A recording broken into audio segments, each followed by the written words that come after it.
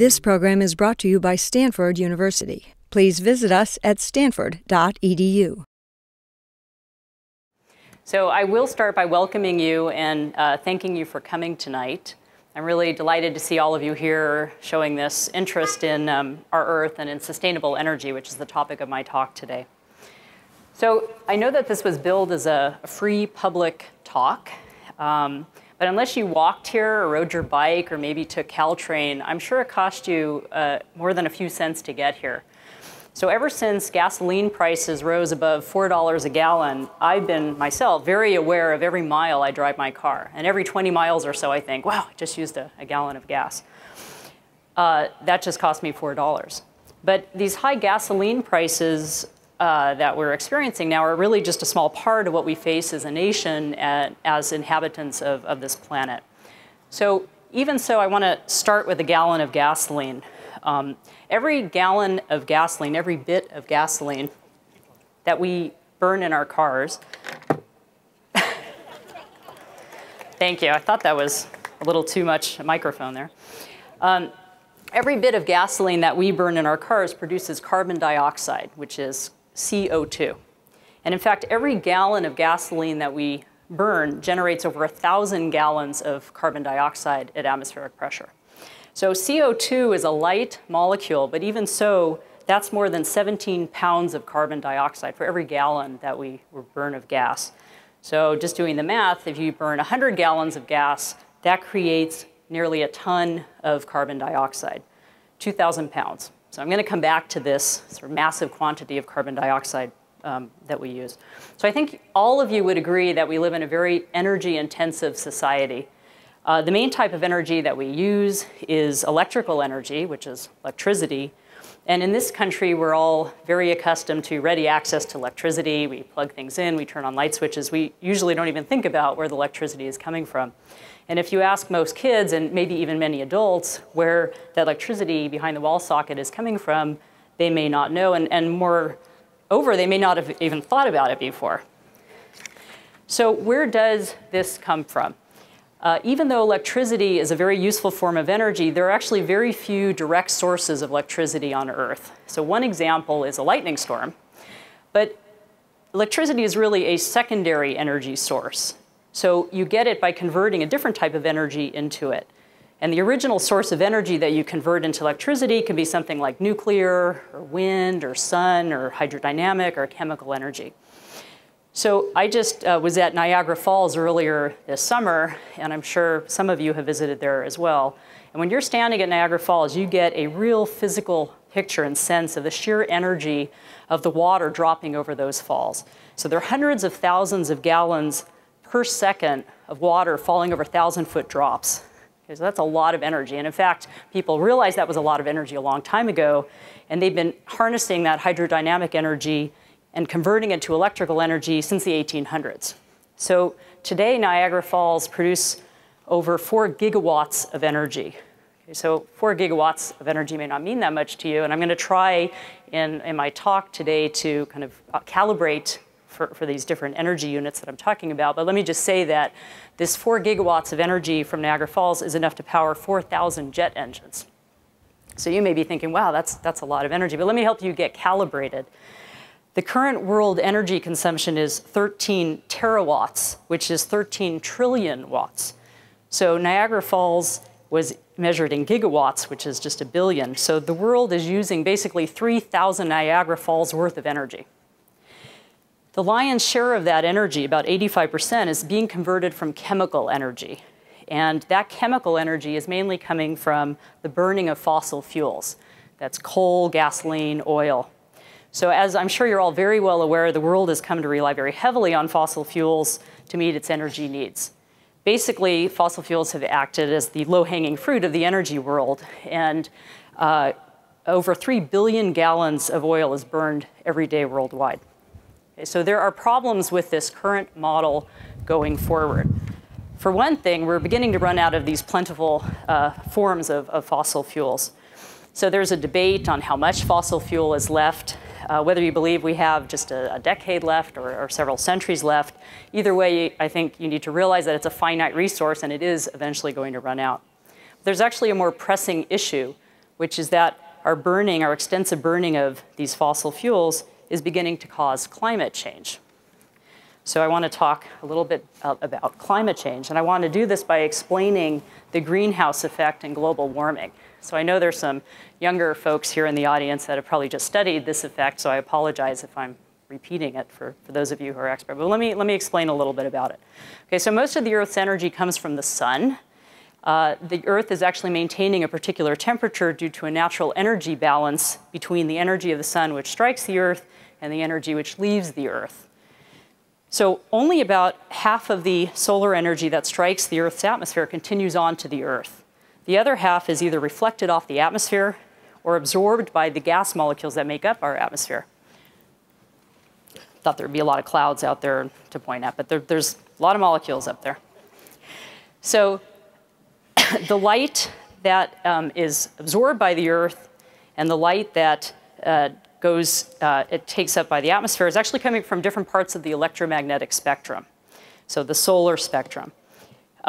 Let me remind you of something you've probably all seen, which is light, sunlight going through a prism, which is splitting the light into a rainbow of colors, so red, orange, yellow, green, blue, indigo, and violet. Okay, this is all part of the visible spectrum of light, but there's a lot of light out there that we don't see. So some of the light is from the higher energy side of the spectrum, beyond the violet color of the rainbow, and that's called ultraviolet light.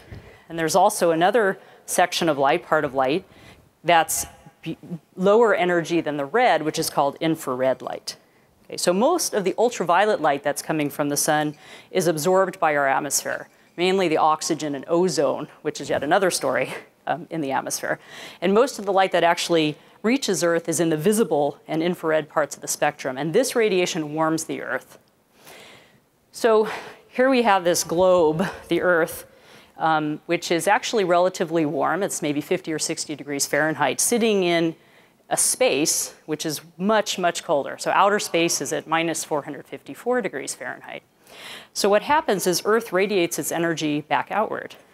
And in fact, Earth is radiating the energy out about twice as fast as the sunlight's being absorbed. So if this kept up for a long time, the Earth would eventually get very cold. This is where the greenhouse effect comes in. The energy that's radiating outward from the Earth is in the infrared region of the spectrum, and most of the gases in our atmosphere absorb this infrared light, some better than others. So when these gas molecules that are out there absorb the light, what's happening to the molecules is they're becoming excited and they start vibrating. So eventually these molecules that are vibrating relax back down, and they do that by radiating the light back out. So half of that light goes outward, but half of it comes back to the Earth, warming it. Okay, so the return of this energy radiated that goes outward, is absorbed by the light, and comes back is called the greenhouse effect. And because of it, Earth is actually 40 or 50 degrees Fahrenheit hotter than it would be otherwise. So what are all these gases in the atmosphere? There are lots of gases there. The atmosphere naturally includes things like nitrogen and oxygen, water, ozone, methane, and carbon dioxide. So not all of those are absorb the light, the infrared light, but water, ozone, methane, and carbon dioxide do. So these are all called greenhouse gases because these are the ones that can absorb the infrared light and radiate it back to Earth. So even though these gases exist in the atmosphere naturally, any small change in their concentration can affect this delicate balance of the greenhouse effect. And this is not something that people realize recently. It's been known for a very long time. And in fact, back in 1900, a very important chemist named Svante Arrhenius carried out a calculation that showed that if the carbon dioxide concentration doubled in the atmosphere, the average temperature of Earth would rise 9 or 10 degrees Fahrenheit. So this is the effect that you've all heard of called global warming. So that was done a long time ago, and it turned out there were some errors in the calculation, but more recent models have confirmed that this effect is real. And the Intergovernmental Panel on Climate Change, IPCC, which shared the Nobel Prize in 2007 with Al Gore, some of you may remember that, has also published reports on global warming showing that for every doubling of CO2 in the atmosphere, the temperature of Earth will rise a few degrees. So unfortunately, this takes us back to my first story about burning a gallon of gasoline and how much carbon dioxide it makes. All of these fossil fuels that we're burning are leading directly to carbon dioxide. And most of this is just being poured into the atmosphere. So it's adding to the existing CO2 levels. And the CO2 levels in the atmosphere have already risen over 25% in the past century. And the rate of increase in the past few years is even more alarming, showing that our prolonged and increasing burning of fossil fuels is rapidly increasing carbon dioxide concentrations in the atmosphere. So this effect of warming due to this carbon dioxide is already being observed. There are higher air temperatures, the receding of glaciers has been well documented, increase in wildfires, rising sea levels, all these things we've sort of been reading about increasingly. So what I want to really spend my time talking about, though, are solutions. Okay. So it's becoming increasingly evident that in order to ward off significant climate change, we're going to need to make changes in how we get our energy. So there has been a huge increase in the interest in sustainable or renewable or clean sources of energy in the last few years. So you can read, especially in this area, you read about new companies, new research, new funding, unfortunately not enough new funding, related to energy every day in the news. So there are all kinds of ideas, some more ambitious or crazier than others, that are being pursued. So I'll just mention a few of them. I don't have time to go into a lot of these in detail. Of course, there's wind. A lot of you have seen wind energy being captured in California. There's solar cells, which I'm going to leave for later. I'm going to talk about. There's something called solar thermal. There are biofuels. We read a lot about biofuels. There's energy from the ocean. People are looking at ways of capturing energy in the form of waves and tides. There's geothermal energy. And there's a sort of budding area also called clean fuels. So I just want to mention something about biofuels because I saw a very funny headline just a few days ago in the news, which said, "Lab makes renewable diesel fuel from E. coli poop." So some of you may have seen that same headline. So there are all kinds of ideas about biofuels. Some of them are more mundane, and some of them are more exotic. So in the US, there's been a lot of emphasis on using corn to produce ethanol. Most scientists actually think this is a very bad idea because it's likely carbon positive, which means it actually generates more carbon dioxide than it's conserving. Plus, it has the other disadvantage of using farmland for energy instead of food. But there are all kinds of other ideas out there. People are trying to use yeast, one of the simplest organisms known to produce oil from sugar. Other people are looking at genetically engineering bacteria to convert cellulose to ethanol. And still other people are looking at using algae that's living off of waste from power plants and converting the algae to biodiesel. Okay, so there are all kinds of ideas out there. I do want to point out that in general, plant-based biofuels are very inefficient.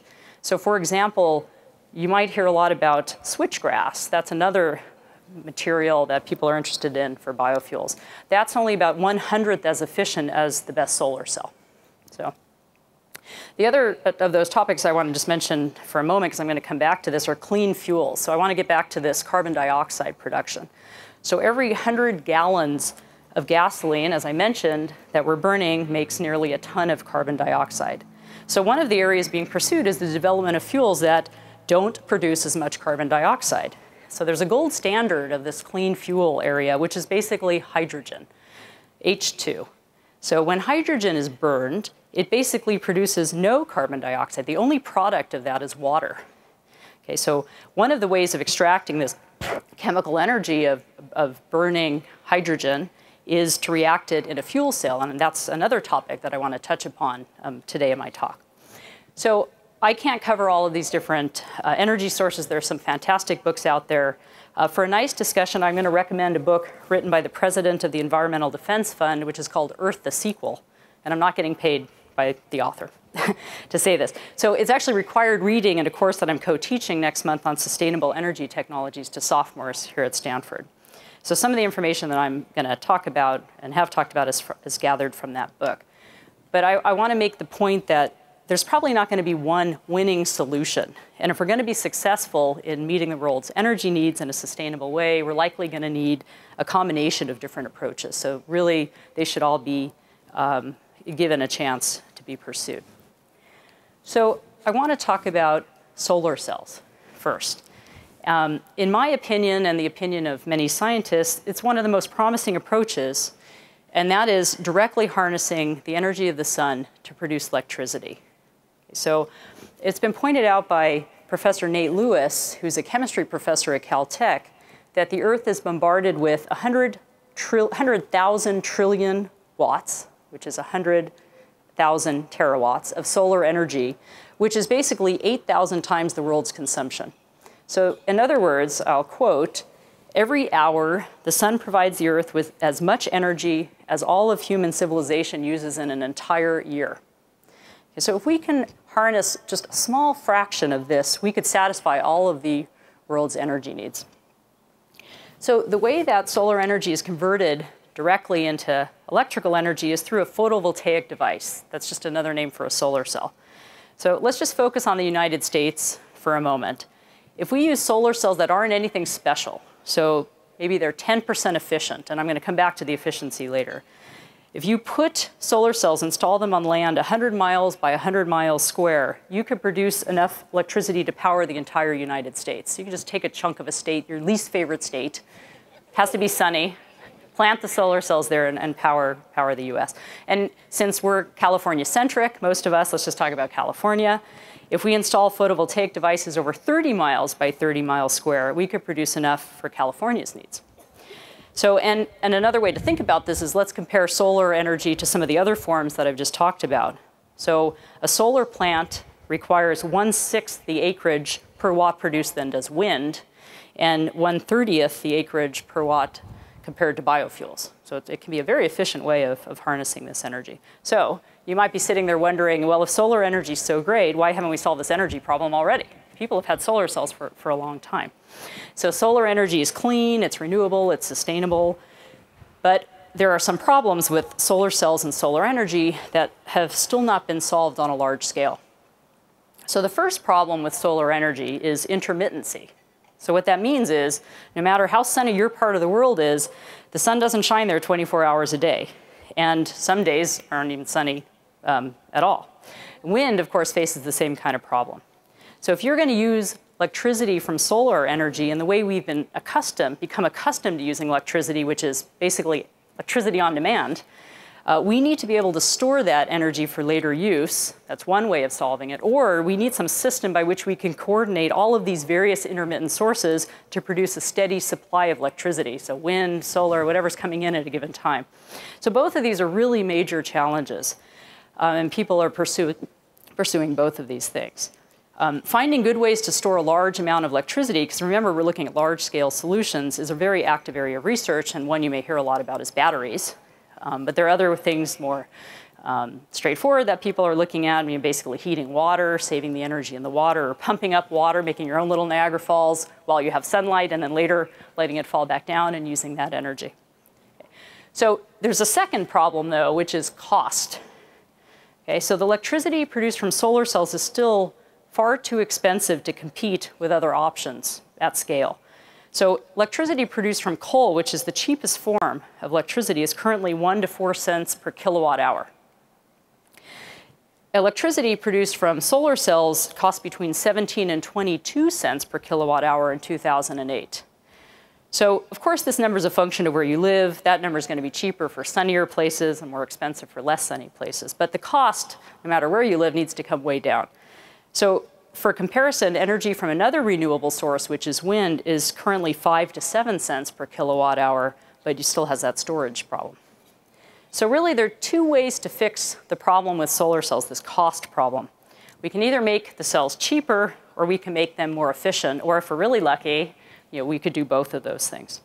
So let me just mention what I mean by efficiency. Efficiency for a photovoltaic refers to how much of the energy in the sunlight is converted to electricity.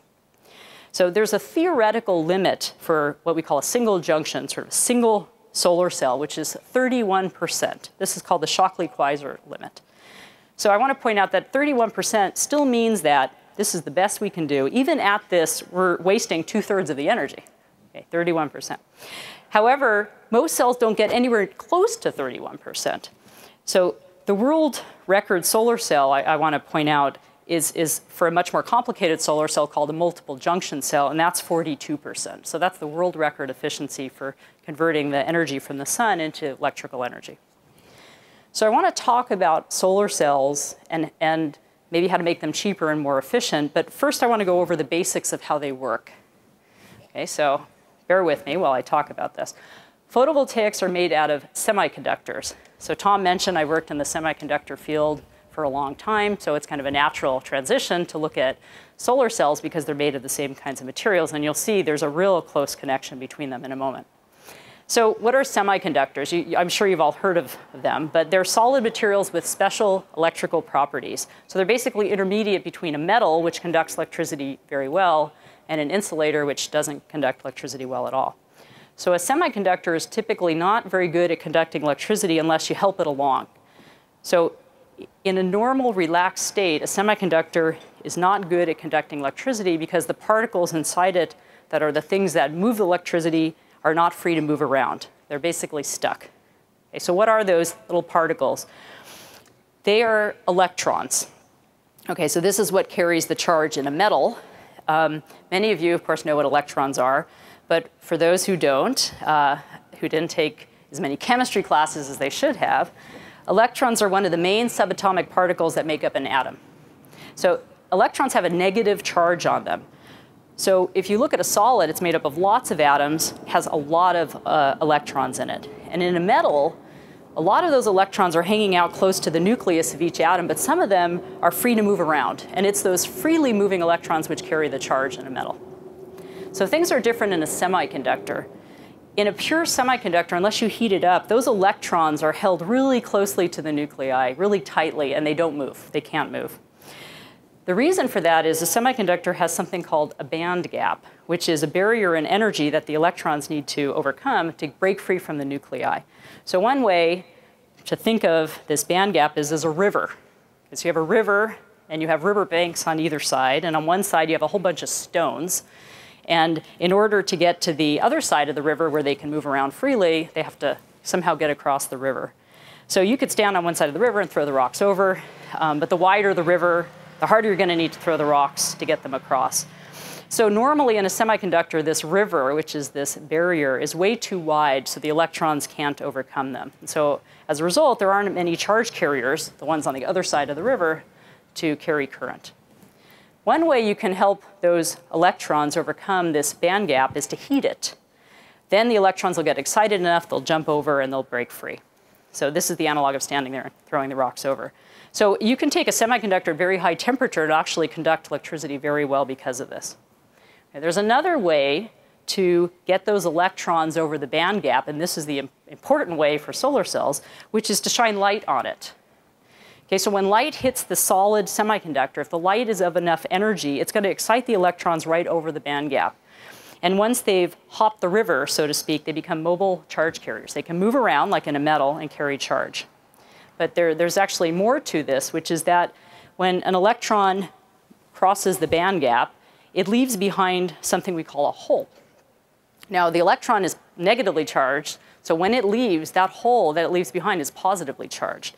And those holes, because they're charged, they can carry current too. So actually in a semiconductor, there are two types of charge carriers that you can use to carry charge that are created when light hits it. There are electrons and there are holes, and they both carry charge, and they both lead to electrical current. Okay, there's always a problem lurking in the background, though, when you shine light on a semiconductor, which is that you've excited the electron across the river, it's over there free, the hole's free on the other side, but they might find each other and recombine. When that happens, they cancel out both of the charge carriers. So it's basically like the electron falling back down through the band gap and landing in the hole. So in a photovoltaic device, the way this is prevented is to put two types of semiconductors together. One semiconductor favors holes, and the other one favors electrons. So when you form this electron and hole pair by shining light on it, the electrons separate out into the electron-loving semiconductor and the holes into the hole-loving semiconductor, and they can go their merry way until they're collected in a circuit and generate electricity. Okay, so that was the explanation of how a solar cell works. And I want to go with you through this now, using this background information, put together some principles for how you would build a photovoltaic device that worked really well. So number one, your semiconductor should absorb as much of the solar radiation reaching its surface as possible. It's kind of an obvious thing. But the part of the spectrum remember there's a whole spectrum of light coming in, that doesn't have enough energy to throw that electron over the river, is going to pass right through it. It's not going to be absorbed by the semiconductor. It's going to be wasted. So you want to make your band gap small enough so that a lot of that light is absorbed. But there's another constraint, which is number 2. You want the device to convert as much of the energy as possible into the charge carriers. Okay, so due to the physics of the system, even if a particle of light or light is absorbed with energy greater than that band gap, you still only get 1 electron hole pair. So all that extra energy, let's say you threw it way over the river and it went very far away, it's going to sort of find its way back to the riverbank. So it's just lost energy, that excess energy. So you actually don't want your band gap to be too low, because then you're losing a lot of that energy. So you actually have to choose a band gap that's very closely matched to the solar spectrum, and that's what most modern solar cells do. Okay, so the third consideration is that you want to get as much of the charge carriers as possible into your circuit where you can use them for electrical energy. But the problem is lots of traps lurk along the path that those electrons and holes take. And these traps can capture those, and then they're no longer used for the current. So there are 2 possible ways to avoid these traps. One is you can use a really, really high quality semiconductor that just doesn't contain a lot of them. So it's very pristine, very nice material that doesn't have a lot of traps. Or the other way to do it is just to design your solar cell so that those carriers don't have to go very far. So even though the material may have a lot of traps, the odds are that they're not going to find one.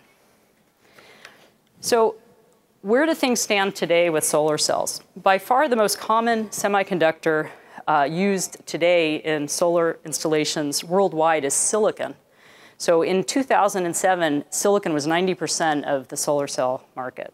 So since we're sitting right here in the middle of Silicon Valley, it's probably not coming as a big surprise to most of you to hear this. So there's a $200 billion microelectronics industry built up around the use of silicon. So it's only natural that this infrastructure is going to provide a nice platform for using silicon and solar cells. We already know how to work with silicon. It's an excellent semiconductor for a lot of reasons. In fact, silicon was used in solar cells made as early as the 1950s. And they were actually developed at Bell Laboratories, which is the same place that the transistor was invented. Okay, so given their long history in the use of solar cells, silicon is termed a first-generation solar cell technology. So that's a term you may hear, first generation. Despite the fact that it's used in 90% of solar cells installed, it turns out that silicon is actually not that great at absorbing sunlight as semiconductors go. And it does that because this band gap is configured in such a way that it doesn't absorb the light well. For those of you who study this, it's because it has an indirect band gap. So it doesn't absorb light well. So what's the workaround? The workaround in making silicon solar cells has been to make the silicon thick enough that it absorbs a lot of the light. So I want to point out that this is thick in a relative sense. Okay, typically, the silicon and silicon solar cells are a couple hundred microns thick, which is a couple tenths of a millimeter. It's like the thickness of a human hair. Okay, so somebody working in microelectronics and silicon, that's thick. Okay.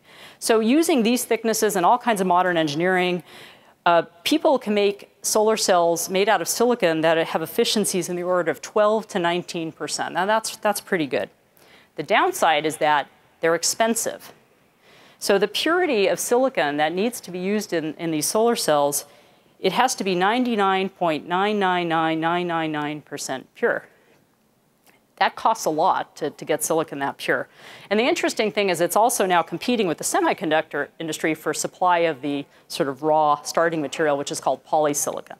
So in 2000, the solar industry made up less than 10% of the polysilicon market, and by this year, it's already consuming 50% of the market. So people are actually finding shortages of silicon, ironically, because I'm going to talk in a little bit about the abundance of silicon.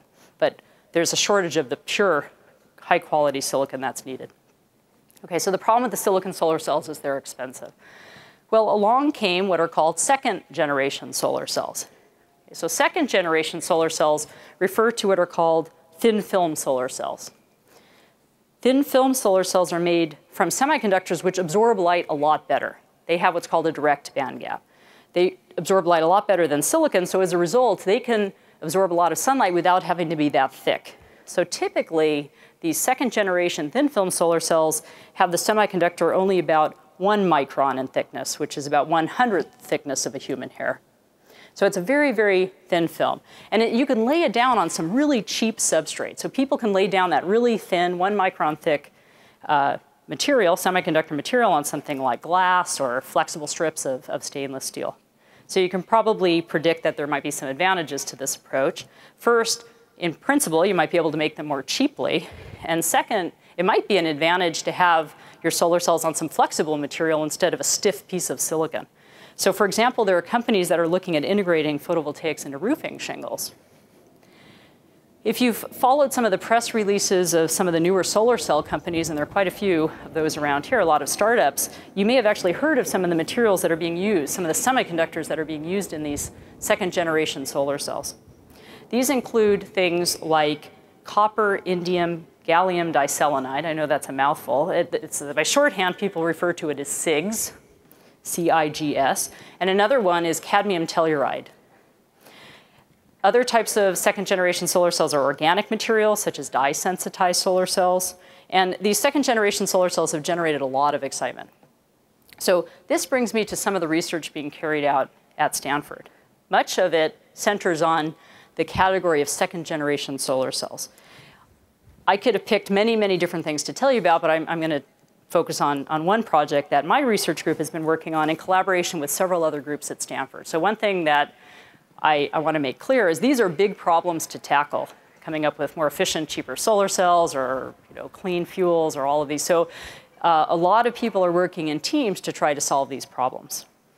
So my group has been collaborating with Professor Bruce Clemens and Mike McGee in the Materials Science and Engineering Department, and Professor Jim Harris in the Electrical Engineering Department on developing thin-film solar cells that are made from earth-abundant, inexpensive, non-toxic materials. So earth-abundant and inexpensive. So why do we care about that? The emphasis on earth-abundant, non-toxic materials is important because if we are going to come up with a solution for producing a large fraction of the world's energy needs, we want to make sure what we're using isn't going to cause a problem. We're going to be using a lot of material. And we should be sure that we're not making our cells out of some niche element that's in short supply, or one that would cause an environmental disaster if we had to mine it, or one that has a very high toxicity. Okay. So silicon, our first generation solar cell material, is extremely abundant on Earth. In fact, it's the second most abundant element in the Earth's crust. But many of the newer solar cell materials for second generation technology unfortunately cannot make that claim. Look, for example, at cadmium telluride. There is a lot of concern about the environmental effects of cadmium. It's highly regulated. In fact, it's being banned in the European Union. So what are you going to do if you're making all your solar cells out of cadmium telluride? And then these SIG cells, copper, indium, gallium diselenide, use indium, which is an element that's really not very abundant. So actually, both indium and cadmium are about 10 million times less abundant than silicon in the Earth. So what's the downside to that? The downside is, given supply and demand, those elements become very expensive. So for example, indium currently costs over $350 a pound just for the raw material.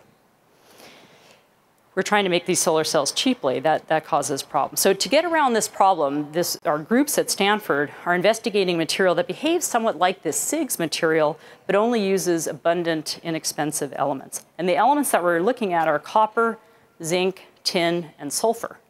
These are very common elements. So think of tin cans, copper wire, galvanized steel, which uses zinc, and that rotten egg smell. And when you get near a hot spring or a volcano, that's sulfur, it's coming from the sulfur. So the most expensive of those four elements is actually tin, which currently costs $7 a pound. Compare that to the $350 a pound of indium. So the material we're looking at is called copper, zinc, tin sulfide, which that's also a mouthful, so we had to have an abbreviation too, which is CZTS. Okay, so CZTS is a semiconductor, and it also absorbs sunlight very well, and we believe we can make it cheaply. So actually, that's been one of our major research efforts over the last couple of years, how to deposit this potentially very interesting semiconductor for solar cells in a cheap way. So the trick is to get all of those elements together in the right proportions and with the right crystal structure. So what I mean by crystal structure is the atoms need to bond to each other in just the right way in the solid. So an example of this is diamond. Okay, think of diamond. Diamond is made up of only one element, which is carbon. So when carbon bonds in this crystal structure called diamond, it's of course very valuable. But carbon can also form other solids, for example, graphite. And graphite is the so-called lead in pencils. It's another crystal structure of carbon, way less expensive. So think about how cheaply you can buy pencil lead and how much more that would cost if the pencils were filled instead with diamonds. Okay, so the structure really matters, the crystal structure. So about 2 years ago, when we decided to start studying this CZTS material, a very talented postdoctoral fellow in my group named Jeffrey King gave some thought to the best way to deposit it, and he decided to try to grow it from solution. Okay, so he was going to make a solution, a mixture, containing different salts of copper, tin, and zinc. And this was unlike anything that had been tried before and very different from anything actually we'd been doing in my research group before. But he thought this could be an easy and inexpensive way of making the material. So the idea is that if he puts all those salts together in a concentration in a solution that's too high, they're going to come out of the solution and form a film. So to understand this, I want you to think about rock candy. I'm sure some of you here have made that. Maybe you've had better luck with it than I ever did. But so the way you make rock candy is you dissolve sugar, a lot of sugar in water, and then you wait. You have to be very patient with rock candy until the water evaporates. And when it evaporates enough, the solution becomes more and more concentrated in the sugar until finally it comes out of the solution to form these sugar crystals. This is what we call the rock candy. And you might also remember that typically what you do is you dangle in this sugar water a string so that when the sugar crystals form, they form nicely on the string. You pull it out, you can chew on it. So for the case of CZTS, what Jeff does is he puts a piece of glass instead of string in the solution so that when these CZTS crystals form, they form a nice film on the glass. So this material, admittedly, is a little more complicated than sugar and sugar crystals. So unless he takes special care, he's not going to get the semiconductor forming nicely on the glass. He's going to get lots of little pieces inside. So he has to add some other chemicals to make sure the crystal grows well on the glass. And that's actually taken a lot of time and effort. And so far, he's been able to get very nice crystals of CZTS and use them to make our very first solar cells. So in addition to Jeff, there are these two fantastic undergraduate students that have been working in my lab also on different ways of making crystals of CZTS. These are Ben Tran and Christine Pangan-Okimoto. I just saw Christine here. Ben's off doing an internship at Merck this summer, but they're both about to be seniors in chemical engineering. As Tom pointed out, one of the best fields of study. So what Ben started trying to do last year is he wanted to try to take very small particles. They're so small they're called nanoparticles because they're about a nanometer in size of the different components, copper, zinc, and tin, and place them on a glass slide, fuse them together, add some sulfur, and get the crystals that way. Okay, so it turned out that to do this by starting with all those individual components, they had to get the conditions, he and Christine, just right, and it turned out to be a lot of work, like most scientific study, but this was really a lot of work. So I was thinking about this, and for those of you who cook, it's very similar to the temptation I've always had, which is, let's think about making a cake. Okay, usually, you have to have a lot of different bowls for that. First, you cream the sugar and the butter in one bowl, and you sift the flour and the baking soda in another. You may have to have another bowl to scramble the eggs, and then you mix it all together in one bowl. And if you're anything like me, you've been doing that and just looked and thought, why can't I just mix them all together in one bowl? Why do I have to have all these separate different bowls? Okay, well, this is what Ben and Christine thought about with the CZTS problem. So instead of this long process of 3 separate solutions of nanoparticles, mixing them together, they said, let's just pour it all together in one bowl, which in a chemistry lab, in a chemical engineering lab, is a beaker. And they found that they can actually make nanoparticles of CZTS this way. And now what they're trying to do is coat them on a glass slide, fuse them together, and try to study them as solar cells. There's yet another approach that we're taking here at Stanford. And that's by a student in Bruce Clemens' group named Vardhan Chawla, who I also see sitting back there. He's trying a very different approach. So what he's doing is he's growing the material from a gas instead of a liquid. So we've been doing ours in liquid. He's trying to do this in the gas. And he uses a process which is called sputter deposition. It's used in a lot of applications. And even though it's done with a gas in a big vacuum chamber made out of stainless steel, you can actually do it very cheaply. So for example, sputter deposition is used to coat window glass. And It's even used to make the metal foil liners in potato chip bags. So clearly, you can use sputter deposition for cheap processing. So it turns out that sputter deposition had actually been used to deposit this semiconductor, CZTS, by the Katagiri group in Japan, which is a group that's really pioneered this solar cell material. And they've been able to make solar cells out of CZTS that have efficiencies of more than 6%. Okay, that's a lot lower than the 19 to 20% I was talking about with silicon, but not bad for this early in development. Silicon's been studied for decades. So Varden is doing sputter deposition with a twist. Okay, so in the usual method, what you do is you first put down the copper, the zinc, and the tin, and then later you expose it to the sulfur to get the S in CZTS. So the problem is that requires a pretty extreme treatment to get the sulfur in there and to get it to form this nice crystal.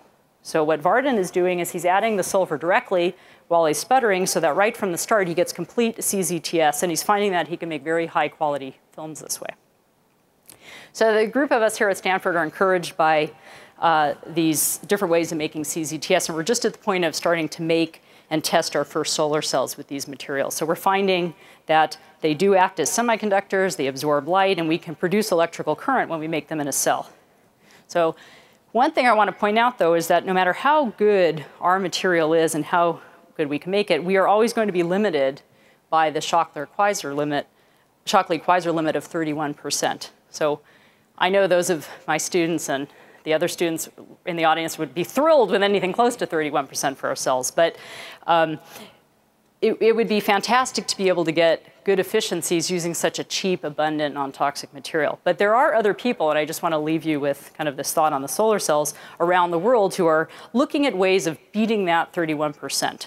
Okay, so these are called third-generation solar cells. Okay, so third-generation solar cells are use all kinds of different methods and tricks. Some of them are more outlandish than others.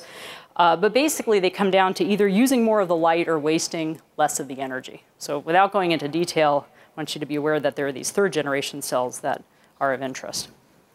Okay, so now what I want to do is a small demonstration, and I'm hoping that my demonstration will work. So let me pull this out. Okay, so what I have is a car with a solar cell. Okay, so this is a little silicon solar cell, 90% of the market. And this solar cell converts sunlight into electrical energy and runs the car. But unfortunately, there's not nearly enough sunlight to get this car to move at all. So fortunately, this is a special car which was designed to take that into account. Okay, so it has a setup to take the electrical energy produced from this photovoltaic to split water over here into its components, hydrogen and oxygen. So it does that by carrying out a reaction in something called an electrolyzer. Okay, so it takes electricity and converts water to hydrogen and oxygen. And I did that earlier when it was daylight. I actually used a lamp. But, so I've done this ahead of time. And why would I want to do that? It's because I now have stored the hydrogen in here, and I'm going to use it as my fuel to power the car. Okay. So this fuel, this hydrogen, is going to react with oxygen to produce water and also energy. And it's going to do this by going through a fuel cell. So let me try to assemble this thing. So I got to connect it up and hope for the best. So, oh yeah, okay. I'm gonna move it over here so you can let it drive. Okay, so it's actually operating the fuel cell right now, which is combining the hydrogen and oxygen together, directly making electrical energy, which is driving the mechanical motors of the car.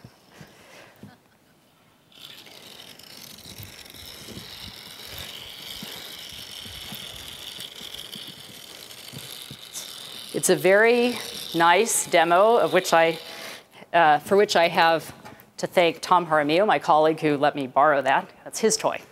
Okay. So the key point that I wanted to get across is that in addition to the solution I've just spent quite a bit of time talking about, which is solar cells or wind turbines or things like that, we really need a way to store energy and to move it around with us. Okay, we need portability for lots of applications. like a car. And we also need to have energy on demand, so we can use it even in the dark. If we didn't have the energy stored in the form of hydrogen here, I wouldn't have been able to drive the car. And that's why fuels are so desirable, and we rely on them so heavily. They're transportable, and they're storable, and they're a good form of energy. Okay, so one way to store energy, which I've already just mentioned, is hydrogen. Okay, so remember that hydrogen is considered the cleanest of the clean fuels, because when you burn it, it only produces water, no carbon dioxide. So we could just put hydrogen and oxygen together in a reactor and effectively burn the hydrogen to get the energy out. But there's a more efficient way of doing this, and that is using a fuel cell, like what was operating this car. So what a fuel cell does is directly convert chemical energy into electrical energy. And the chemical energy is coming from the reaction of H2 plus O2 coming together to form water. The way a fuel cell works is in a way it's able to harness the energy directly into electrical energy is it only lets the oxygen contact the hydrogen in a very controlled fashion. It does this through something which is called a membrane. So in one type of fuel cell, which is called a solid oxide fuel cell, there's a membrane that separates the oxygen and the hydrogen, and it only lets the oxygen come across through the membrane to the hydrogen side after it's first split apart. So oxygen has two O atoms in it. It splits apart to oxygen atoms, and it gets an extra electron or two on it. So with these extra electrons on the oxygen atom, then it can go through this membrane, get to the hydrogen, and react. So when this oxygen is moving, it's got this extra electron, it's negatively charged. That's part of a circuit, right? It's carrying the charge. So it becomes part of the electrical circuit. Once the oxygen comes across the membrane, gets to the other side, reacts to form water, it actually releases some of the electrons, and to get back to the other side, they go through the rest of the circuit, completing it. And this is how we pull electrical energy out. So to picture a fuel cell, imagine that it's constructed like a sandwich. They actually are very much like sandwich structures. So I must have been hungry when I was thinking of this analogy. I want you to think of pastrami on rye. Okay, so two pieces of bread with pastrami in between.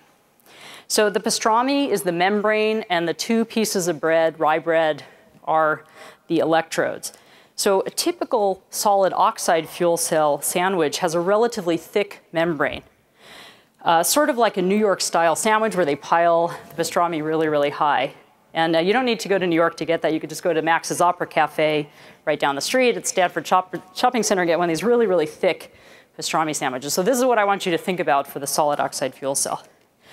So this kind of fuel cell is very attractive as an energy conversion device because they're very quiet, they're stable, they're efficient, they're mechanically strong.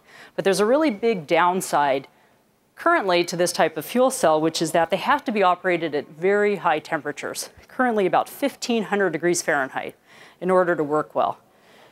So one of the main reasons that they have to operate at such a high temperature is it's really hard to get the oxygen through that much pastrami. Okay? So the motion of the oxygen is helped along by heating it to these really high temperatures. But who wants to have a fuel cell sitting in their car operating at 1,500 degrees Fahrenheit? So one of my colleagues here at Stanford, Professor Fritz Prinz of the Mechanical Engineering Department, has been investigating for a number of years a solution to this problem. And his group has been able to reduce the operating temperature of solid oxide fuel cells significantly by thinning that membrane.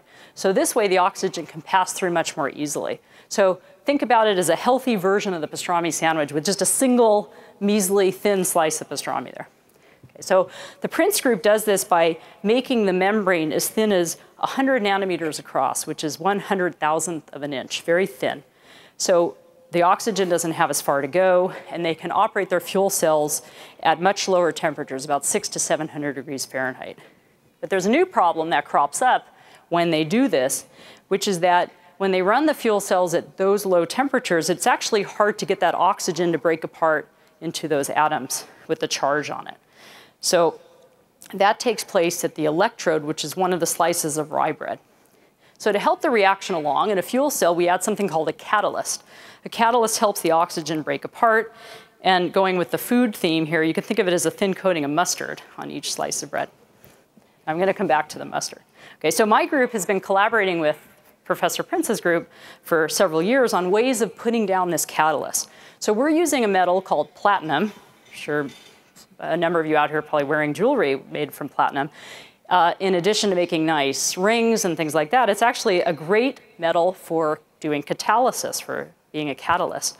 The problem is it's extremely expensive. If you ever compare gold jewelry with platinum, you'll know what I'm talking about. So platinum costs about $1,500 per ounce. So people know it's a great catalyst, but they really don't want to use much of it, and they want to make sure that they get as much bang for the buck out of the amount that they do use. Okay, so one of the students in my research group, Shirong Zhang, who I think I also saw earlier, has been using a technique which is called atomic layer deposition, which is a way of adding the platinum catalyst to these thin fuel cells. So in this technique, what we do is we place the fuel cell in a reactor, and we bring the platinum in the vapor phase. Okay, so that platinum will react on the surface of the fuel cell. It leaves a microscopic amount of platinum behind. But that platinum is tangled up with other atoms. And so what we need to then do is come in with another vapor, which is oxygen, to react away those other atoms and free up the platinum. So there's actually a cycle here. We flow the platinum, and then we flow the oxygen. And every time we do this, we add just a very, very small amount of platinum. So by choosing the number of platinum and oxygen cycles, we can select precisely what thickness we want of the platinum. And this is the technique called atomic layer deposition, because we can deposit the platinum one atomic layer at a time. So it turns out that the catalysts in fuel cells work better if they're not smooth films, but rather they're rough and they have a lot of different edges and surfaces. So Shirong has figured out how to deposit on the fuel cell not a nice smooth film, but a grid of platinum like a window screen. So now picture that what you want is for the mustard not to be smoothly spread on, but in a crisscross pattern. Okay, so how might you do this? So one thing you might do is you might dig through an arts and crafts kit, maybe your kids' or your grandkids' kit, and you might find a rubber stamp with a crisscross pattern on it. And you could dip that rubber stamp in some mustard, and you could stamp it onto the bread, and you would have then transferred a crisscross pattern of mustard to the bread. There's another way you can do that, which is you could take the stamp and you could dip it in some butter. You could put that on the bread, and then when you spread on the mustard, it might just slide right off the buttered parts and only stick to the non-buttered parts of the bread. And that would also make a pattern of mustard. It would be the inverse, the negative pattern. So Shirong actually did something very, very similar to that on the atomic scale. Okay, so instead of, she came up with a rubber stamp. She actually fabricated it using the same kinds of tools that are used to make microelectronics devices. And it had a grid pattern on it that was very, very small, just a few microns instead of large. So instead of dipping it in butter, we don't really use butter very often in the laboratory, she dipped it in a very special type of molecule, which sticks very well to the surface of the fuel cell, and it sticks so well that platinum doesn't deposit there.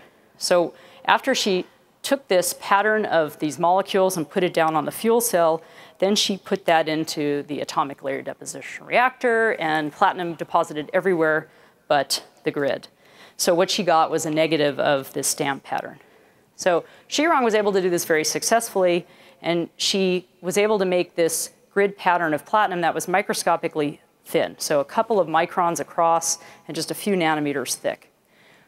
But even this very, very tiny amount of platinum gave a very noticeable improvement in the performance of the fuel cell. So she could get 10 times more power out of the solid oxide fuel cell with the platinum grid on it compared to not having that. So I hope I gave you a little, very small overview of a couple of the different activities going on here and some of the background of why these are so important. And I just want to spend my last few moments giving some perspective to the issue of sustainable energy. So there are some people that think we may be too late, that significant global climate change has already been put into motion, and no matter what we do, we're not going to be able to prevent it. But I am one of the people that has great faith in the ingenuity and creativity and passion of people worldwide, particularly young folks. So over the past few years, I've seen a large swing in the interests of our incoming students here at Stanford toward issues of sustainable energy. When I ask students now, I routinely ask the students, why did you major in chemical engineering? What are you interested in doing? They very often state that they really want to work on energy problems. They really want to make a difference. So this was not the case even just a few years ago. Not that they weren't passionate a few years ago, but they were passionate about different things. So there's a growing recognition at all ages of the need for alternative energy solutions. And I think it's a great opportunity for young would-be scientists and engineers to have a large impact So I want to just end by encouraging all of you, actually, of any age, to get involved in whatever aspect of the solution you can so that we can all be part of the solution of sustainable energy. And thank you for your attention.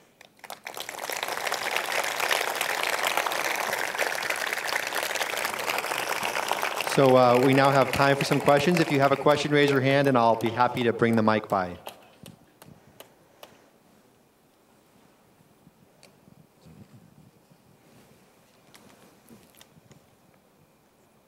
Hi. Hello. Thank you very much for the talk. My question is, early on you had mentioned that the atom has a particular energy band that has to be, you equated it to the river. Mm-hmm. And so you said that with not enough energy, the electron can't jump over, and too much, then too much energy is wasted. But my question is that energy band fixed, or might it be possible to shrink that band so that it takes less work for the electron to get over?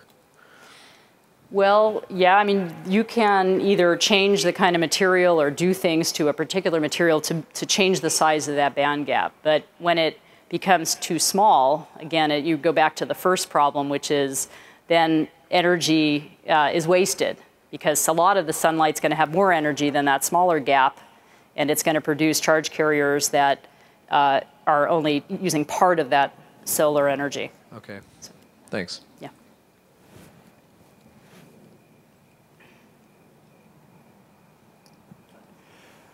You spoke about the fuel cells, and it seems to me a few years ago they were talking about that as a very promising approach for our cars, and it doesn't seem that we hear much about it anymore. Can you comment on that? I think they're still being pursued quite aggressively for automotive applications. So I had been hearing that they're going to start introducing fuel cell cars. There's some prototypes already that are being leased. So I think there are just these challenges that have been in the way of really commercializing them. So I talked about one type of fuel cell, the solid oxide fuel cell, which has this massively high temperature that nobody wants, tooling around on a car with them. There's a more common type, which I think is the kind that's in the fuel cell here, which is a proton exchange membrane. It's made out of a polymer. And the downside to that is you have to keep it just humidified just properly, and they're not that stable, and if they dry out, they don't work. So they're very finicky. So there's been a lot of effort here at Stanford and lots of other places on that. And I am confident, actually, that you will see fuel cells powering a lot more things, cars and other applications within a few years. I was getting the impression of a distributed system in which the photovoltaic generation was occurring in lots of places locally while the sun is shining. You're using it to generate hydrogen and oxygen for later when the sun goes out. But does that require a very large volume for the hydrogen, or do you have to compress it, or how much hydrogen are we talking about? This is, as Tom actually mentioned in the introduction, a very big area of research, because exactly what you point out is a concern. You need to have a lot of hydrogen, and you need to, the simplest way, the way we already know how to do, you can find tanks of it in lots of laboratories, is to compress it. So compress it to very high pressure to get it into a smaller volume. People don't really like the idea of driving around in cars with a big tank of compressed hydrogen on it. They're worried about, it is a combustible gas. So there's a lot of research on alternative ways of storing the hydrogen in different chemical forms or different materials where it can go into the nooks and crannies and not just be there as a free gas. So that's a very, very active area of research. It is one of the current difficulties with fuel cells run from hydrogen, the whole storage, how you make the hydrogen, how you distribute it. And so hydrogen is just one type of fuel being used in fuel cells. Another one that's pretty common is methanol. Okay, we're all more comfortable working. Methanol is a type of alcohol. It's a liquid. And it's a lot easier to store. But hydrogen has a lot of potential because it has no carbon dioxide, but there are issues with making it and storing it. Thanks a lot. You explained things very well. Can you say a little bit about the status of the solar industry and technology? you know, it started here in the United States, and then Japan was the leader, and right now Germany is kind of the leader. It seems like there's a lot of things happening here in Silicon Valley. Can you say, you know, what's the prognosis? Well, I hope if I was that good at it, I could become very rich in a short time by investing wisely. But I think that the reason Germany has been taking so much solar installation, so actually one of the explanations for the shortage of silicon is that there's so many solar panels being installed in Germany, is because the German government subsidized significantly the solar energy. Okay, so it's really still expensive. They're still way more expensive than coal, but they've put a lot of money into that. I think that there are all kinds of new solutions being looked at here in Silicon Valley and elsewhere. So these second-generation solar cells, and also, as I mentioned, third-generation solar cells. So I think the prognosis is excellent. So what I was trying to impart when I was talking about sort of the youth, and the younger people coming through, is I think if you could take just a small fraction of the ingenuity and resources that were put into the whole microelectronics industry and focus it on renewable energy, and I think there's some movement in that direction, I'm confident these problems can be solved. May not ever be quite as cheap as coal, but there are other solutions, more political, that could even things out. So I think we're definitely on a path. There's a lot more effort being put into development that has been put in the past in solar energy. And that's what it's going to take. I don't really have a question for you, but I would like to make a comment. Since we are at Stanford, if there is any error made in the statement, I feel it's my obligation to at least point out for the benefit of all the audience. And Tom did a good job to introduce you, but in his excitement to introduce you, he admitted that he made one error. But then he made a second error, and that is for the benefit of all of you when he said that Andy Grove got his PhD from Stanford. In fact, I have nothing against the school across the bay over there, but he actually got his PhD from UC Berkeley under Professor Andrew Akravos, and in chemical engineering. And I could say quite a bit more because he was a colleague of mine. I apologize for that mistake. I did my undergraduate here. That's how they convinced me to study chemical engineering. It's all been a big sham, huh?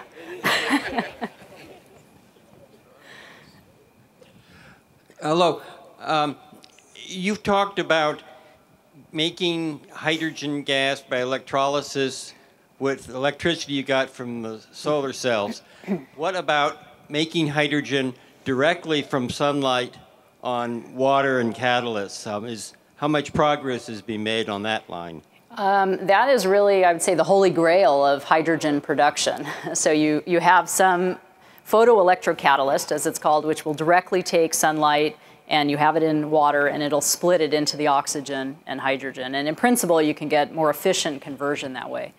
My colleague, Tom Jaramillo, actually has an active research program looking at that. I would say it's not as far along as some of the other technologies. I think we need to get to a point where we can do that, because one of the things that sort of hasn't been mentioned is, how are you getting this hydrogen? Yeah, it's a clean fuel, but if you had to use a lot of fossil fuels to make the hydrogen in the first place, it's, again, not necessarily carbon negative.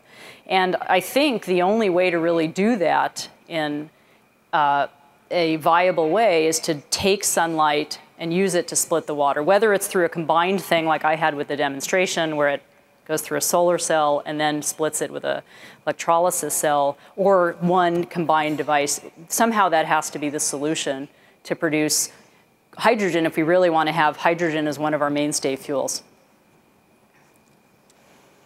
I have a question. I've heard a lot about printable solar cells. Sorry, I'll stand up. Printable solar cells, and I was just wondering what the goals of that are and how feasible it is. Well, there are definitely some companies in the area that are starting up on that principle, and there's research here at Stanford also on that. I mean, the goal is cheap, making them cheaply. So there are lots of processes that have already been developed for doing printing and just trying to harness that to make solar cells very inexpensively. So these are typically these second-generation thin-film solar cells. Hi. How close are you to commercializing some of these technologies, particularly the CZTS, and kind of what needs to happen to make this more widely available? Well, it takes time to do, we're really sort of at the more basic research level. We would like to be able to, in a short time, have a solution and be able to commercialize it. So that's certainly our goal. I don't really have a good estimate for how long that might take. It could be, 10 years, it could be 10 months.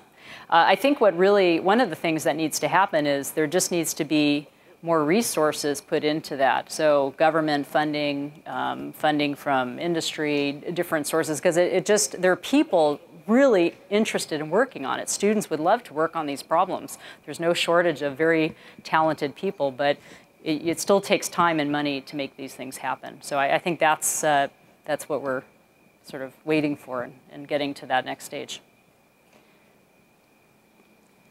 In terms of getting to a completely carbon-free fuel cycle, you didn't mention using nuclear energy to produce the electricity that you need to produce hydrogen. Yeah, I think it's currently an important part of the energy portfolio and probably will remain so. But there's people are concerned and have been for a long time about nuclear energy. It's not really renewable in the sense of wind or solar because there's always a waste that's generated in the nuclear power plant. So it's not truly in the same category. I just am not an expert on nuclear energy, and in fact, that's not really an area of research in any big sense here at Stanford. So it's certainly already a significant part of the energy portfolio. Hi.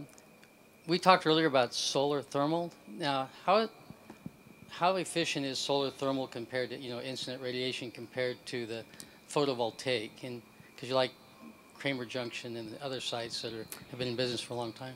Yeah, I think, again, I mean, I'm not really an expert on that, but I think that some of the efficiencies that they're claiming are similar to photovoltaic. So going directly from sun into electricity and going via some thermal process to electricity, those can be similar. And there are lots of interesting ideas with solar thermal, too. They usually involve moving fluids, you heat an oil, and so they're a little more messy and actually more akin to some of the more conventional processing in some senses. You might actually heat the oil to make steam, which runs a turbine, and so they have some of the same problems as other approaches. But I think the efficiencies that companies that are working with that are hoping for and getting are similar. Are you familiar with any new work being done on flow cells? Flow cells? Yeah, it's similar to a fuel cell, but it's more of a closed loop. No. I'd be happy to hear about it. We have one more here in the front here.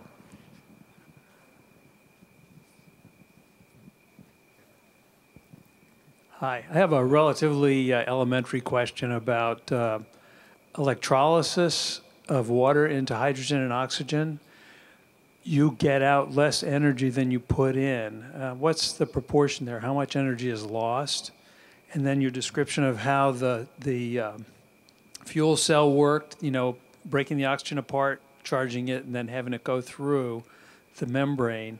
Obviously, you're gaining back the energy that was put into the hydrogen and oxygen when they were separated, but I don't see the mechanism there for how that energy is captured. Is that used in the breaking of the oxygen, or what's? Can I give them a little more detail on how that works? In the fuel cell part of it, or the electrolysis part? Both. Two questions. Well, I mean, I guess the one thing to point out on that is every step that you take loses some energy. So nothing is perfectly efficient. So there are losses with each of these processes. So the light comes in and it splits. You've lost energy there, and then when you put it back together, you've lost again. The way you get electrical energy out of a fuel cell is by there's electron transfers going on during these chemical reactions. So it's one thing, we say H2 plus O2 forms water, and I apologize, the stoichiometry is not correct on that. But you are doing this in a way where you're actually exchanging electrons. It's actually an electrochemical reaction. And by separating the two reactions that involve electrons, you can use the electrons as they're moving around and use them as electricity. So I was trying to describe that when the oxygen, let's say one step of it, the oxygen breaks apart, becomes charged, and as it moves across the fuel cell, that's part of the loop. And it reacts with the hydrogen on the other side, releases an electron in that reaction, and that has to go back around to conserve the charge, and it does that through the external part of your fuel cell, and you just take that energy as it's moving by in the form of electrical energy. We have a thin film system that we're considering right now. You mentioned that they captured energy better than the photovoltaic cells, yet every thin film system I've ever seen has about half the efficiency. Yeah. Why is that? Well, there are all kinds of problems still to be worked out. So I mean, silicon, most of these silicon crystal cells have extremely high purity, so very few traps, and so you could pull out a lot of the energy, so that's why you have these high efficiencies. The thin films are usually materials that have many more defects in them, so lots more traps, and so the efficiency of those cells is, as you point out, not as high as the solar cells. They have the advantage currently that you can make them more cheaply, but there's a trade-off. They're cheaper, but because they're cheaper, the material's not as good. If you put the same effort into making those, say, one single continuous crystal like silicon, it would then cost a lot. Okay, so, however, people who are making these second-generation solar cells believe that they can get to similar efficiencies. They're working toward that. I don't know, if and when they will get to that, but they're certainly hoping that there are optimizations that need to be carried out in all different. We've sort of just been talking about the semiconductor, but there are lots of different parts to this device that could be optimized to get efficiencies as close to silicon as possible, or higher.